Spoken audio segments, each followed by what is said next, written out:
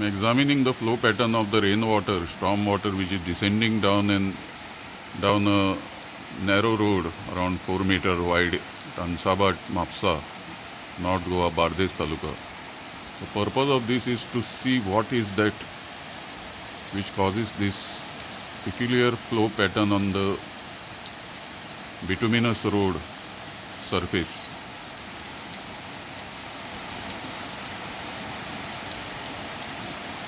This is similar to what we get when sand is deposited on the beaches. This type of reefs are formed.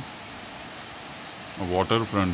The water is descending in a very orderly manner. It looks very funny also from top. But there is a mathematics behind this.